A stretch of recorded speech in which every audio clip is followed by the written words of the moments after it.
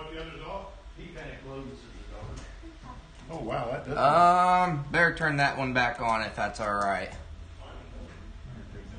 Can everybody still see the screen all right? Okay. Well, still got to see him on camera yet. All right. Well, I don't think the microphone's going to work that well tonight, but we'll just go for next week then. We should still have audio through the. Okay. I'll be fairly close to it. I mean. Okay.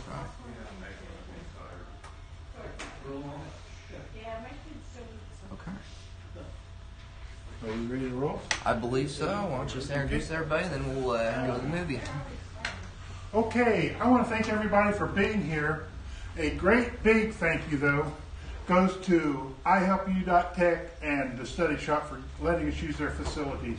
Really do appreciate it. The hospitality is great. That's one great thing about amateur radio. It's a learning process, and that's a great place to have it in the study shop. Having said that, the very first thing we're going to do is there is a sign-up sheet floating around. Make sure your name's on the sign-up sheet and give me a good email address, because that is the way we will talk to you guys, stay in touch with you guys during the class. If we never have to call it off because of weather or something, we'll shoot you an email to let you know. So make sure you sign the sign-up sheet. I would like to help Ben, KD9LJF. Yep. He's our producer. We got Doug back here, KC9VFI. He's helping with the sign up. Brian way in the back, Byron way in the back, AC9PA. He's also part of the tech crew here. We also have one guy over in Alabama that's monitoring us right now, and he will be answering questions of people that's watching online. We'll be able to give them a question right away. So this is the very first time we've done this. So expect mistakes, but we'll get through them. With that, we want to talk about what is amateur radio. All right. Well, we'll get that video going here. Again, this is our first week, so it's going to be a little bit difficult just getting things up and running, but we'll try to smooth the process out as we go, and we'll go from there. So, all right, without further ado. Amateur radio, also known as ham radio, is a popular service and hobby that enables so many activities, from public service to scientific experimentation to sheer fun. With more than 740,000 practitioners in the U.S. and 1.75 million worldwide, there are federally licensed amateur radio operators everywhere, in your neighborhood, in your workplace, and in your schools. People just like you use ham radio to communicate without relying on the internet or a cell phone network, and it can go wherever you go. You can hike a trail, climb a mountain, or paddle a river, and take your radio with you. Ham radio even reaches as far as outer space. Ham radio operators can talk to astronauts aboard the International Space Station, talk to other operators through satellites orbiting Earth, and even bounce their radio signals off the moon and back. The amateur radio service is a valued element of neighborhoods and municipalities across the U.S.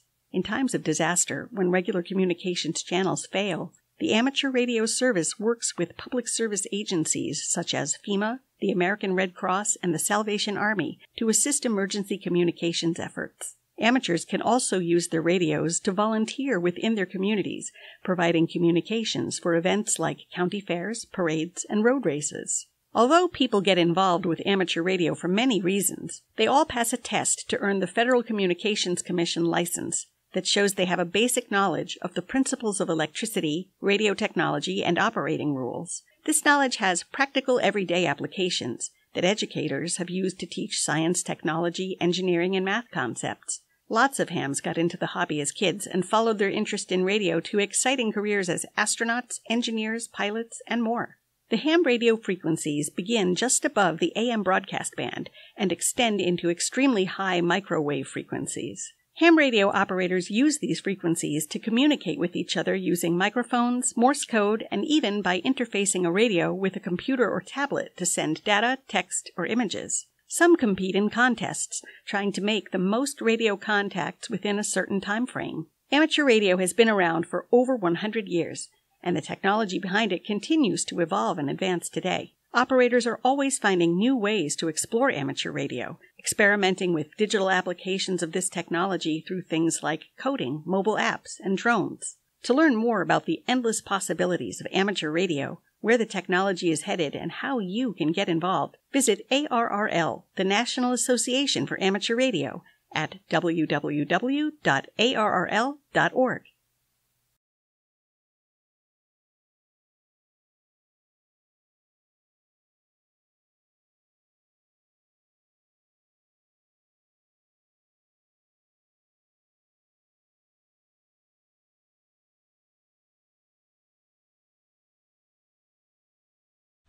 You join it. In fact, I encourage everybody to join it. It's really a good organization. Before we come up with the actual start the thing tonight, again, I want to thank everybody here, and I want to thank iHelpUTech again. Boy, you guys have just been fantastic here giving us this facility. Tonight's class is it's the introduction to amateur radio. It's not that long. Are we ready? I believe so. You should be all set. Okay. This is the manual we're going to be looking at. We have got a box of manuals around here somewhere.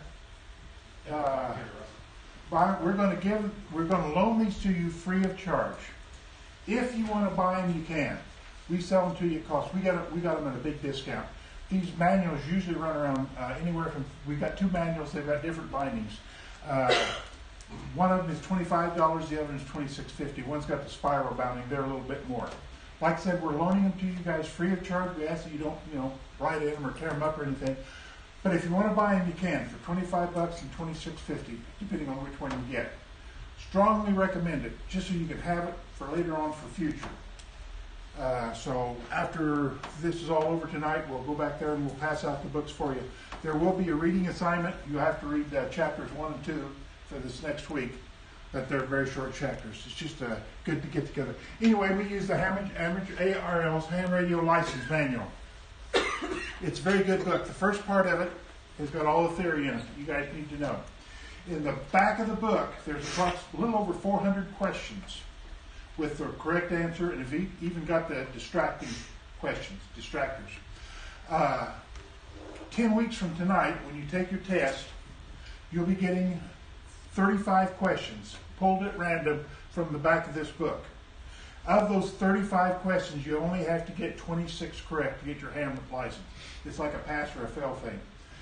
The way we work it here at the club is we always have 2 tests available. In case you fail the first one, we've got another test, different answers of course, but you can try it again for the second time. The tests themselves, it's an FCC fee of $15.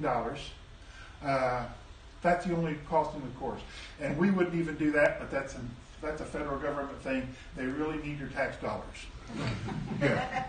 So anyway, tonight we're going to be the Welcome to Amateur Radio. And that's all we're going to be doing is just talking about amateur radio in general. We're not going to be talking about any of the theory or stuff like that. So basically the first thing we want to do, starting right here, just your first name and if you could, why are you taking this course and what do you know about ham radio? Just very brief, didn't it? My name is Russell and I don't know. Mine too. Good name. I don't know, I've always been interested in it. It just seemed like it was something fun to do. Oh, and yeah. I deal with a lot of electrical stuff right now because of my job and stuff like that. So it's helpful to have like a refresh course of certain electronical theories and other things and stuff too. Okay. Thank you, Russell. My name is Colby. Just always interested in the radio, and it just seems like a good way to spend Thursday nights. It is. My name's Dustin. Same thing. Always been curious about how the whole operation works. I've watched Independence Day. Maybe one of these days I can save the earth. Who knows? Yeah, there you go. We will be talking about Morse code. And next time you watch, after you take this course, the next time you watch Independence Day, you'll shake your head when you see those key operators where they send Morse code. They do it. Oh, well. Jared, I carpool with Dustin. I took a course in ham radio in church camp 30 years ago. Fell in love with it and never did any more with it. This is my chance to get educated more. It's different now. It's different now. Yeah, I'm Lex. I've been in electronics for 40 years, and I actually had my ham license 30 years ago or something, and let it lapse, and so see about getting it the nice thing about Lex, when he gets his license 10 weeks from now, he will be able to reapply to the SCC to get his original call sign back. So it's kind of neat. And when you get your license, by the way, if somebody in your family passed away, your mom, your dad, they had your ham license, you can get their license for you. So it's kind of neat. Very cool. Amy. I'm Amy. I'm married to Lex. He's talked about ham radio and radios in general the entire time I've known him. And I figured this would be a good thing to do with him. Something we can do together. Keep an eye on him. Keep him out of trouble. Kurt, took this last year through you guys and got my license. And like watching the movie a second time, you might pick up on something you missed. You will. My name is Joey. Is here to learn about my active. My name is Carter. I know nothing about ham radios. I just wanted to learn. Oh, good. I'm Carter's dad, Kelly, and I talked on the radio all my life. Now I kind of like to have a understanding of what I was doing. Yeah. These two guys are both volunteer firefighters, and I was telling them a little bit earlier, if the rest of you are, a lot of the radio walkie-talkies are convertible, so that you can actually convert them to the fire frequency and even VHF police frequency. So you can have your handheld on the ham radio frequencies, like if you're weather spotting, and you can also flip the channel, go to a different memory channel, and talk back to the police station or whatever. Kind of handy. In the back. My name's Ed. I've just been kind of interested in ham radio and some of the more advanced, features like TV and texting and sending data over radio frequency. Oh, that's really big anymore, data. Yeah. I'm Adrian. I don't know much about ham radio at all. Boss is making me take this. My name is Frank Rosen. As a Boy Scout, I was offered a chance to take a ham radio course, which I declined at the time. But since then, I've thought, hey, communication is a bit more important than I thought. And here I am. Good. I'm also making him take the course as well. So He's still flying the tree up here, I'll tell you. About expectations. Think we got everybody? I think so. Expectations. First of all, the class will start on time. We're kind of anal about that. If something's supposed to start at 7 o'clock at night, it's going to start at 7 o'clock at night. We do that for everyone's convenience. You will know in advance, though, in the books, what we'll be covering each night. So if you can't make it for one night, you can read along. You can also go online. Yep, we're live streaming it. It'll be on the ihelpyou.tech YouTube page, which I think if you look at the National Trail Amateur Radio Club's Facebook group, I believe Jeff linked to that. So this stream will be archived to that YouTube page if you need to catch up on something.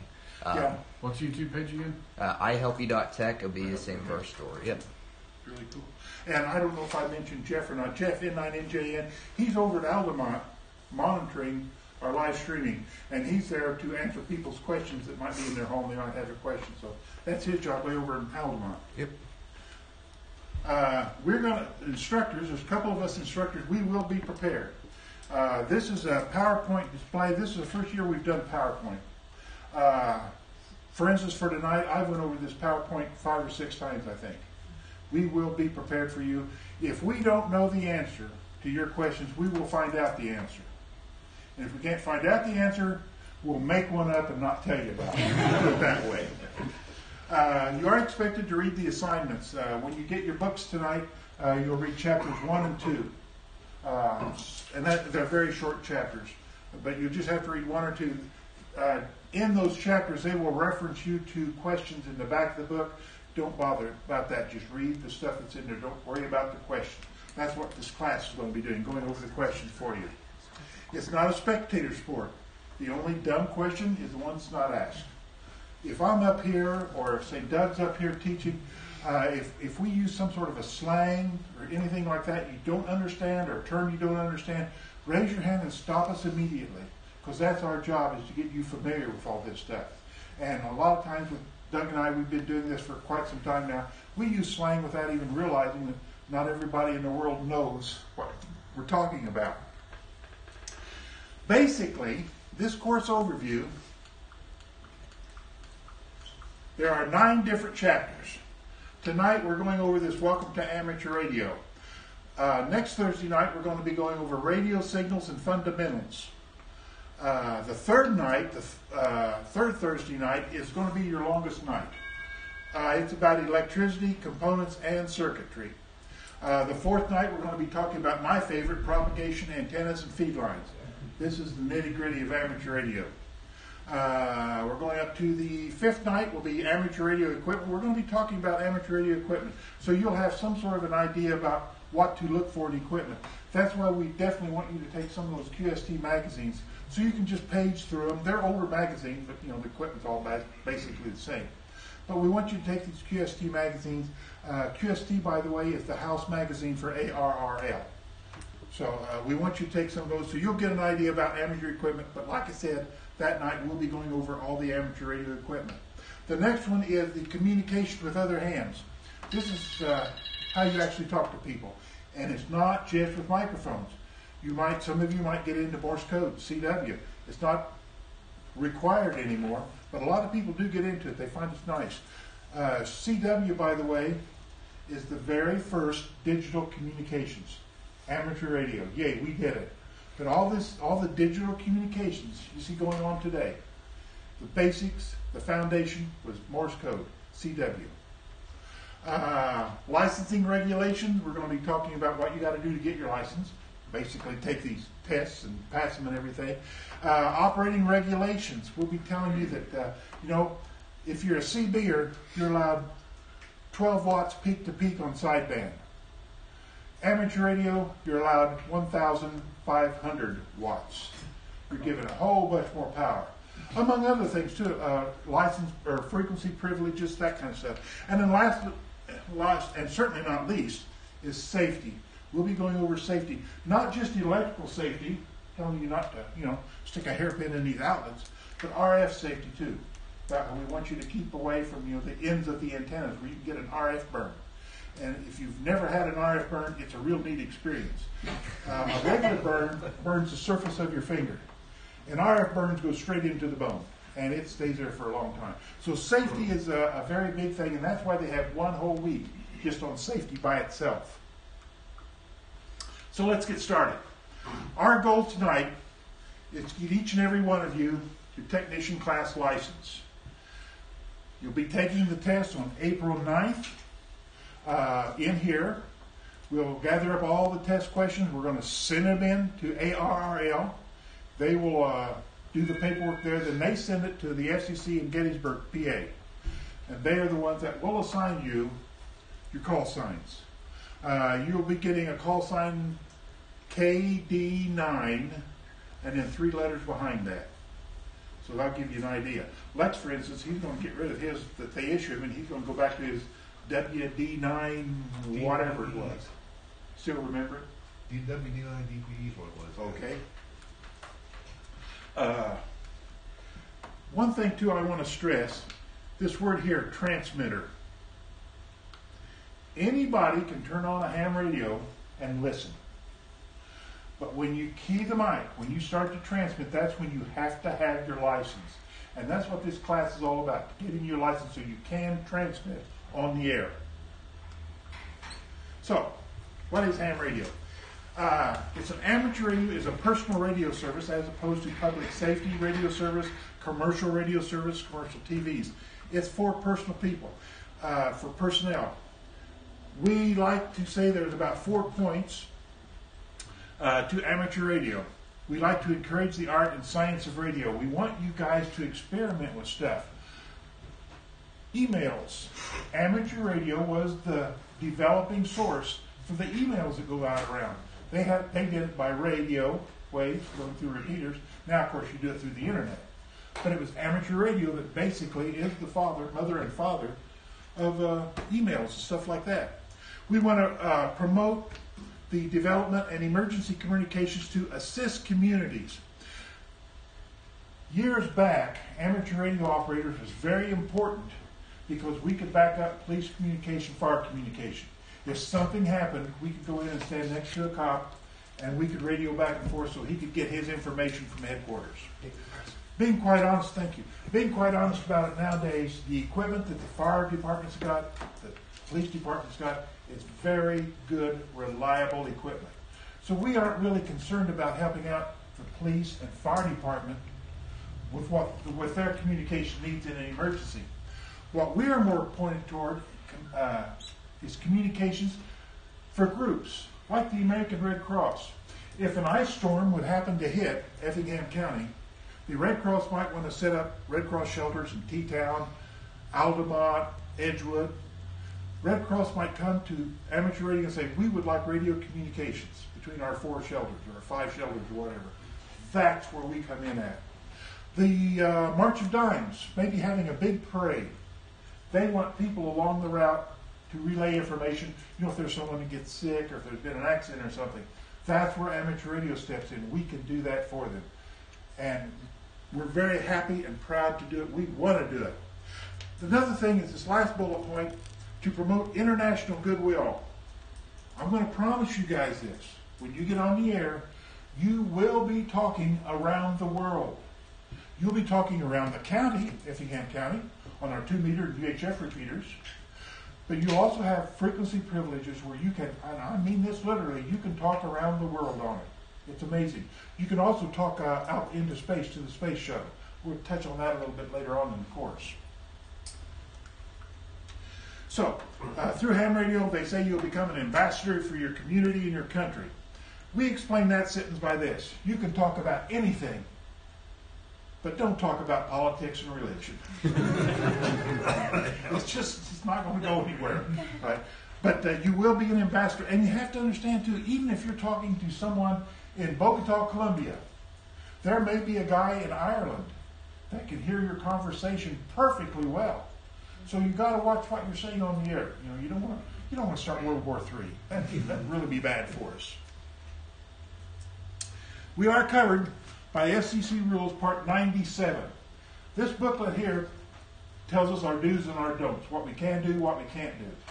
CBs, for instance, have a Part 95 on theirs, but we're Part 97. Anyone can be a ham radio operator. Anyone. Here in Effingham County, we had a young lady. Her name was Elizabeth from Mason, and I think she was 8 or 9 years old when she got her license. Her dad was a ham. So anyway, she was 8 or 9. And anyone can be a ham radio operator. You don't have to be an American citizen. It says anyone, there's a little caveat to that. A foreign diplomat cannot have an American ham radio license. But his secretary, his assistant, they can. But the diplomat himself or herself cannot have a license. I don't know why. That's just the way it is. But anyone can have a ham radio license if you're in the United States and take the test and pass it. This thing here, amateur radio operators cannot accept payments of any kind for using your radio. And to explain it even further, if you're at a Red Cross shelter and you've got your little generator going and you're giving the Red Cross shelter communications with the other shelters around, Red Cross cannot come back and give you money for gas. You can accept no money for your actions on amateur radio operators. A TV company might want you to go in and with your handy-talkie get information on whatever's going on. You know, they can't give you money for going in there. They can't pay for your hamburgers and Cokes or anything. You can accept no money for your business on amateur radio. So what all do we do? We communicate. We talk to people, not just with microphones. A lot of people, when they think of ham radio operators, they're thinking of a guy, you know, talking on a mic, talking to the person in Russia. Not so anymore. That happens all the time, of course, but there's also the digital communications, slow scan TV, which is just sending a picture over the air. There's fast scan TV. We haven't approached the Effingham High School, but the Effingham High School has got their own ham radio call sign. I've always thought, wouldn't it be a great idea if the ham club at the Effingham High School would start televising their sports events? They can do it legally. They can't sell advertising because that would be accepting money, but they can actually televise the sports if we could get their club really active and going. I hope we can someday. Experimenting. Like I said, amateur radio is the parents of emails and all this stuff. We want you guys to experiment. You can buy all sorts of kits on the air where you can try digital communications, linking stuff around, but we want you to experiment. Building. Byron back there is building an amplifier, and I'm telling you, I saw it, it's a work of art. Maybe we can get you to bring that in here sometime. His amplifier he's building is just beautiful. We want people to build too, because that's how you find out things, how they work. Competing. That's my favorite. Sports, radio sports. The fourth Friday of every June, they have an event called Field Day. It is where ham radio clubs throughout the United States and Canada get together and they see how many other clubs they can contact. It's a really great social event. It's a great operating event. You get to come in and see all the guys bringing in different radios and stuff. Most of the people that come to the Field Day really don't even operate. There's just a few of us diehards that are really the operators. But you come to these things not only to meet ham radio operators from your vicinity, your community, but you get to see all the fantastic equipment that's out there. And it's just really a lot of fun on competing. We serve their communities, like I said. We might provide communications for walkathons, for shelters, houses, and we always engage in a lifelong learning. Every time you get a magazine, every time you come to a club meeting, I guarantee you, you'll learn just a little bit more about radio communications. And that's what really we're all about here. So what makes us different from other services? We've got FRS, the Family Radio Service. Family Radio Service is those little bitty walkie-talkies that you can buy at the big box stores. $20 for 2 of them. They only put out a ½ watt. They're FM. They're great for camping. They've got a really short range. Or if you're out fishing, someone in a boat, someone on the shore can have it. They're really great for that. They're not. You don't have to have a license. You just have to buy one. Like I said, FRS is only a ½ watt, so it's really low power. It's also up in the UHF spectrum, and it's FM. So when you do have communications, it's good communications, good quality communications. CBs. I think we're all familiar with CBs, limited to 4 watts on AM, 12 watts peak to peak on sideband, only 40 channels you get to operate on. GMRS, General Mobile Radio Service. The General Mobile Radio Service is right in the same, literally right in the same group as FRS. In fact, sometimes you can buy these little walkie-talkies, handy talkies, with both the FRS frequencies and the GMRS frequencies. And some frequencies even changed. The neat thing about GMRS is its output is at 2 watts now. Plus, with GMRS, you can have a repeater. And a repeater is that remote site up on top of a hospital or something where your little walkie-talkie can get into that repeater and then it rebroadcasts out a lot stronger. So with this little 2-watt walkie-talkie, you can maybe talk a 20-mile radius with that little sucker.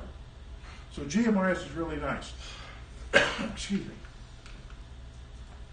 Amateur radio is very flexible. Like I said, these 3 up here mentioned, they're stuck on frequencies. FRS has got about 7 channels, that kind of thing.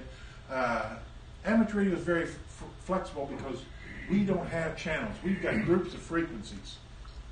We've got fewer restrictions. We aren't stuck with just AM or sideband. We can do CW, voice, sideband, scanner, television, everything. We have very few actual restrictions because we have all these frequencies and channels. We get so many frequencies that we get to use absolutely free of charge. And you've got to think that in federal courts throughout this nation, there's some lawyer making about $400 an hour trying to get the FCC to give him 1 frequency for his claim. And we have literally got millions of channels we can use, millions of frequencies. We've got the more power, of course. Like I said earlier, we can go up to 1,500 watts. That's a lot of power. That's more than some AM radio stations. More ways to communicate through repeaters, through the internet. There's one program on the internet when I want to think about downloading. As soon as you get your license, you want to download Echolink. Echolink is when it's hooked up to the internet. You download Echolink and you go up and down this menu and you can find Israel.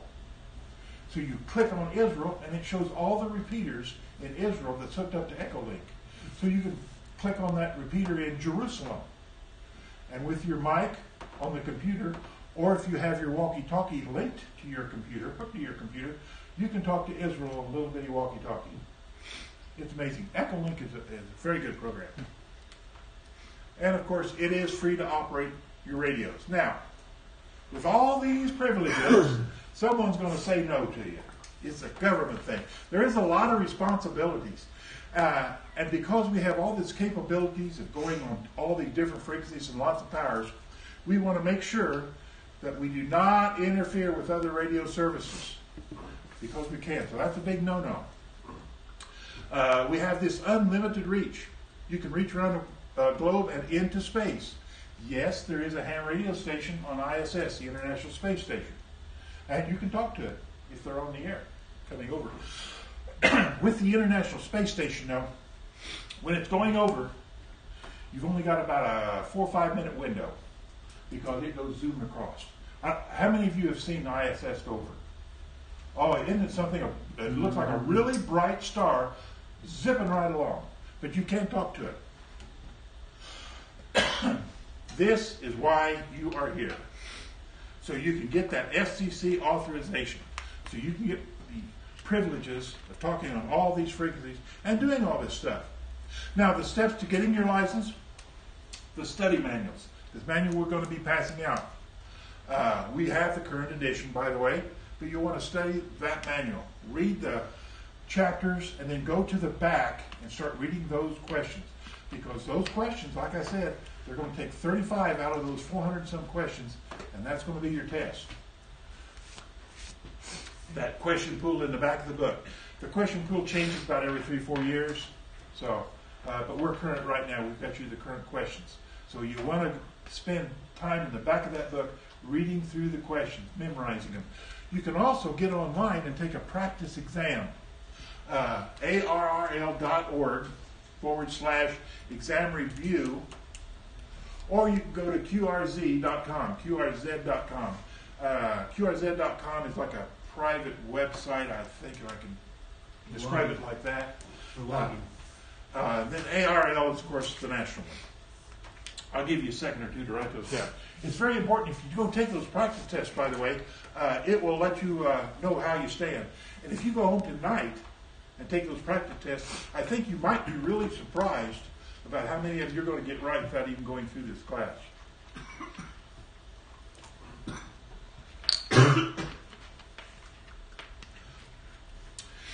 Practice a proctored 35-question multiple choice test. Proctored means that when you take your test, there's going to be at least 3 of us VEs, volunteer examiners, will be doing the test. We don't look over your shoulders. We try not to be intrusive. But it takes 3 of us examiners.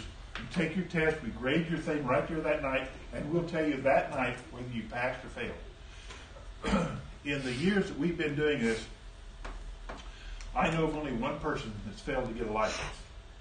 And we have run a lot of people through this course. So you got to understand, we've got all those questions in the back of the book. You know, read them. And we usually recommend that you read the question and then read the correct answer. It will have the 3 distractors.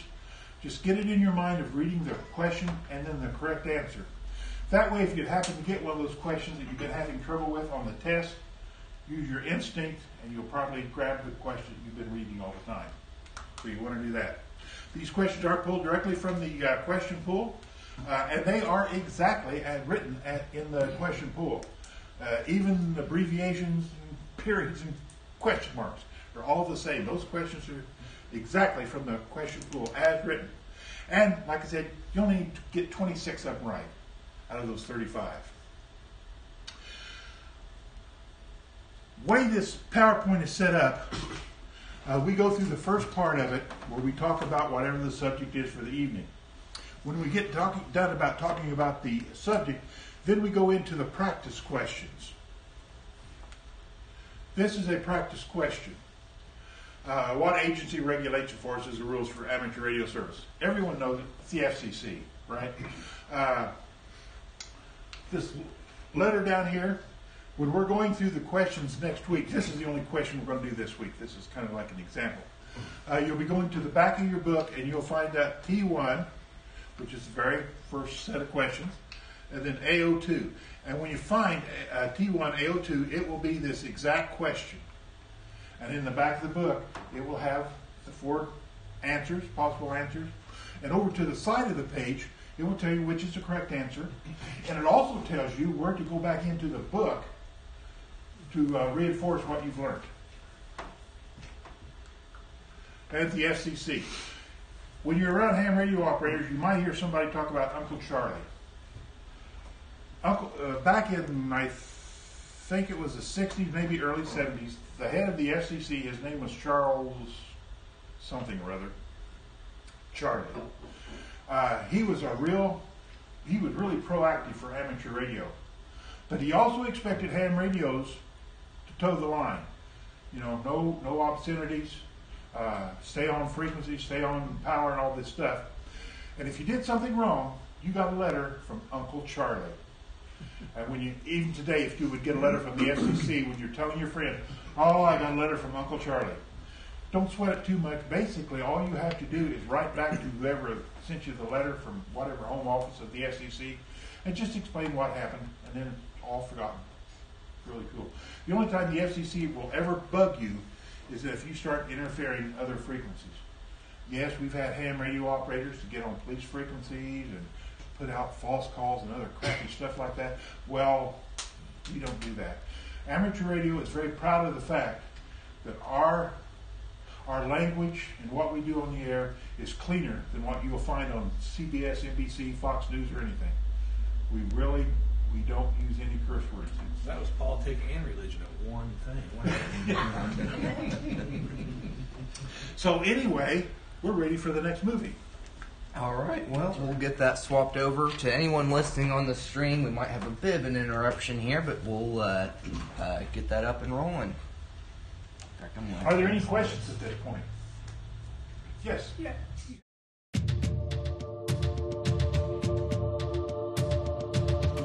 A whole section on repeaters, but repeaters is really nice. The Effingham National Trail Amateur Radio Club, we have 2 repeaters here in Effingham. One is the 2-meter repeater up on top of the hospital, and the other is a UHF repeater on top of Effingham Equity. My goodness, we got Flora. We can talk all around on them. We can pull up repeater book on there too if you want to. Use repeaters also. But then the repeaters and some police cars have the repeaters also. Does that impact them? You transfer Don't quite understand the question. The police and fire, EMS, their repeaters, can we bounce off those? Yeah. No. That's fast. No. But our repeaters work just like theirs, but we stay off their frequencies. Yeah, we do stay off their frequencies. We ready? I believe so. Okay. So, from England. Oh, speaking of which, that's probably our UHF repeater that's going over the scanner right now. So, yep. But yeah, we'll go ahead and get started that.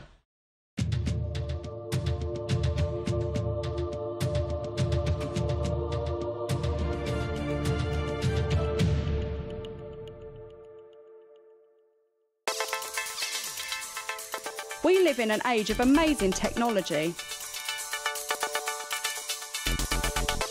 But for some people, just being a consumer of off-the-shelf gadgets isn't enough.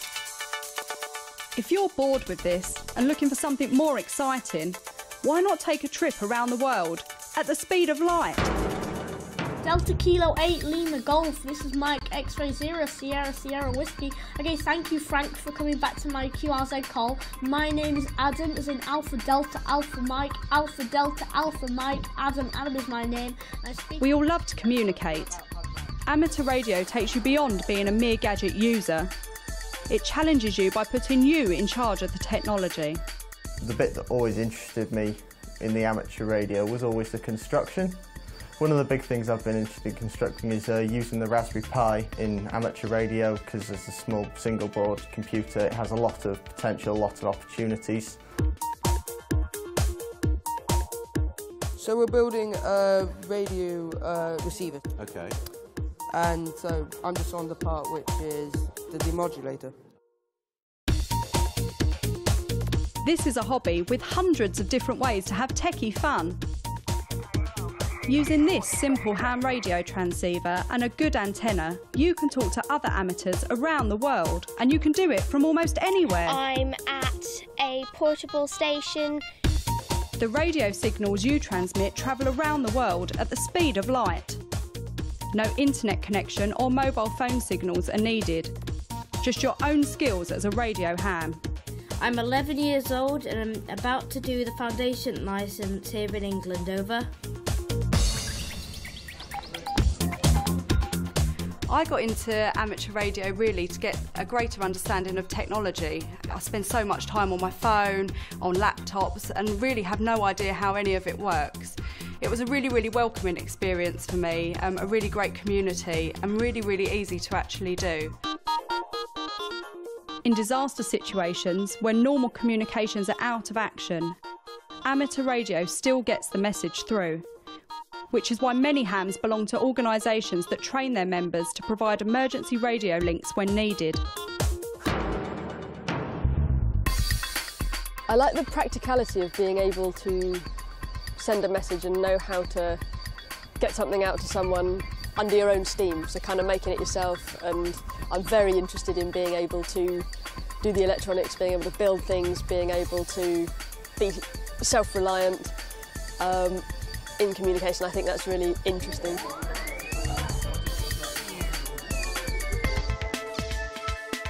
It's great fun talking to other hams in unusual and sometimes exotic places around the world.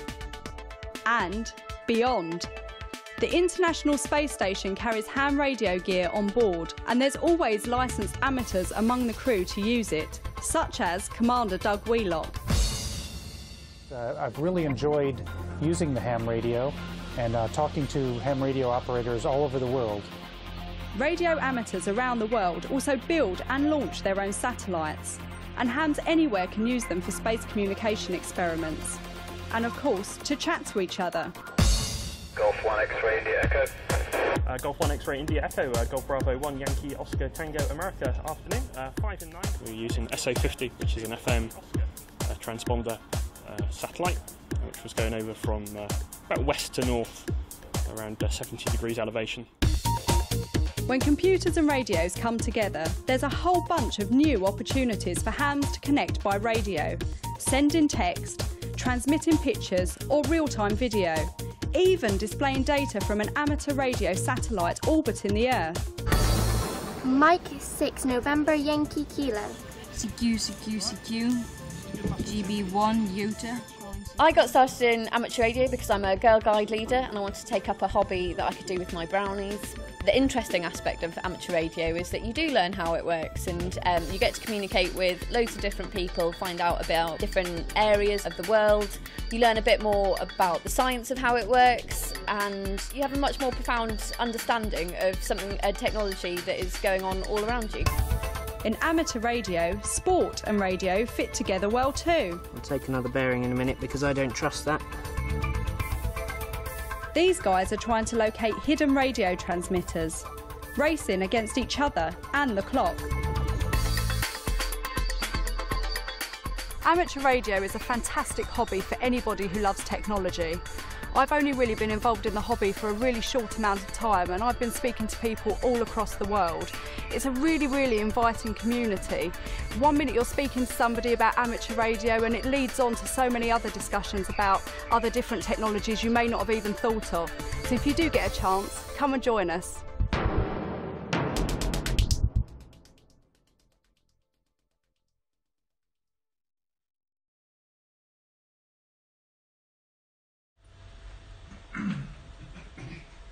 Those satellites, amateur satellites, we've got the geostationary satellites that are like staying up in one spot where you can just use them constantly. We've also got the low Earth orbiting satellites. They're the ones that come zipping over like the space station does. You got to have a little computer program to locate them. Heavensabove.com is a good, that's one I use at home. Shows you where all the satellites are at, so you can plan ahead when the satellite's coming over. And that's really cool because with the satellite, you can talk to anybody on your hemisphere. You know, if they're in that footprint of the satellite. So it's really cool. Other than that, this is the shortest night. Most nights will be about an hour and a half long. There is one, the third week may be longer. It's quite a bit. It's about circuitry and components and stuff like that. So, before we leave, I want to again thank I Help You Tech for the room and everything, and for the pizzas. If you haven't had a pizza, go grab one, by golly. I don't need any. But anyway, we're glad to see so many people here. Make sure you're on the sign-up sheet. And as you're leaving, you can go and pick up the license manual, and we'll just get your name and address. Like I said, that license manual, we loan it to you free of charge. You don't have to pay for it, but you are expected to turn it back in when you take the test. We can give it to the next class.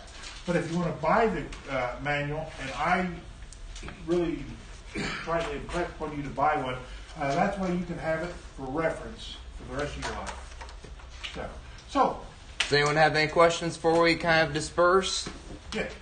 On your license, can you upgrade it to license as the whole thing? Yeah. There are 3 grades of license. You guys are going after the technician class. The next one up is the general class. This general class is also a 35-question test. You've got to get 26 of them right. And it just builds on what you'll be learning here for the next 9 weeks. Once you get your general class, then you go up to the extra class. The extra class has got a 50-question test, and it gets a lot deeper into it. You get more frequency privileges each time you upgrade. I'm an extra class. That means I can go anywhere on the amateur band and talk. If you're a technician class like you guys, you'll basically have UHF and VHF privileges. You do have some privileges on an HF band. You can, on 10 meters where you can talk on. Because I saw the map there with different color codes. Is that related to? Yeah, that map you guys got there, like I said, your call signs will all have a 9 in it.